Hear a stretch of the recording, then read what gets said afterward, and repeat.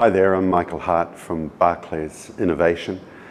You're going to hear from many different sources how financial services and the nature of money has changed. We're seeing great new startups like Monzo and Transferwise showing old incumbent banks how customers want new services delivered online anytime that are more relevant and more value than what they've previously got from their traditional financial service provider.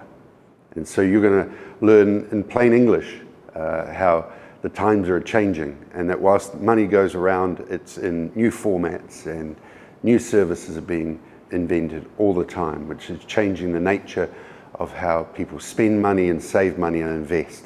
You're going to cover things as diverse as virtual currencies, traditional and new forms of payment, and then you'll cover all the alternative loans and alternative ways of financing and new models for doing that.